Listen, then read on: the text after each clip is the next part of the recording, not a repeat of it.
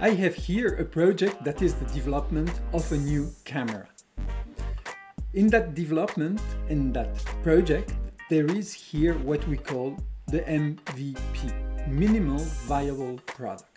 It's a test that we do with customers. And after this, we have an important gate into this project. It's to know whether we continue or we stop the project.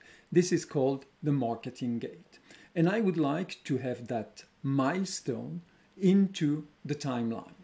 A milestone with msproject is something that has a duration of 0 days.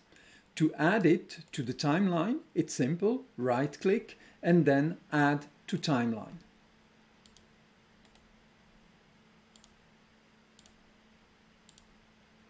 That's it, nothing more.